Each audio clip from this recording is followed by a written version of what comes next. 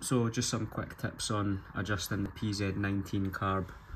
So the screw on the left is the air and fuel mixture, so adjusting that backward and forward will either make it richer or leaner. I think they say the standard adjustment is 2 turns out from fully in, and then tweak it from there. The screw to the right of that is the idle speed screw, so adjust that back and forth to get the idle speed just right.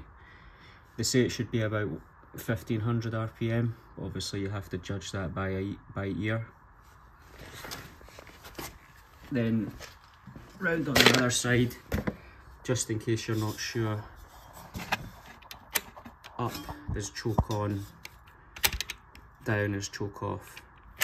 You'll need choke on for the first 30 seconds or so while the bike or quad's warming up, and then you should be able to gradually go to choke off. Now when you get one of these new, you'll probably have to tweak it slightly to get it running with the choke on, the choke off, and revving properly. So let's see if this will run and start. First, fuel on.